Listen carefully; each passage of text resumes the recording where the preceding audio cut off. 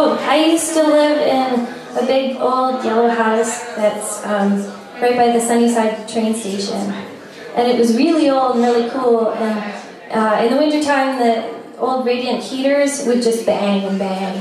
And it sounded like the Seven Doors were in there. And we couldn't sleep at night. It was really hot upstairs and really cold downstairs. But everybody always said, what a wonderful house.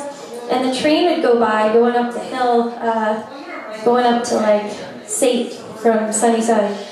And so you'd see it going past the window, sometimes at like almost 2 in the morning. And the empty train would be going up and with the lights on. And it was always kind of eerie. So I wrote the song.